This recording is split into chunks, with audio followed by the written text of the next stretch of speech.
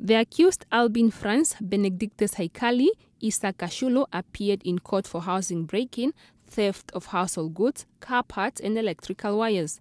Another suspect, Ephraim Gurusep, also appeared before State Prosecutor Wilka Amalwa for allegedly stealing 20 new tires from Navahap mine storerooms. Amalwa argued that bail should be denied to the accused persons because of the seriousness of the crimes and for fear of them interfering with the investigations. Assistant Magistrate Alindinelao Nangemwa explained to the accused their rights to legal aid, but all four accused opted for self-defense. They were denied bail and the case was postponed to 13 February 2020.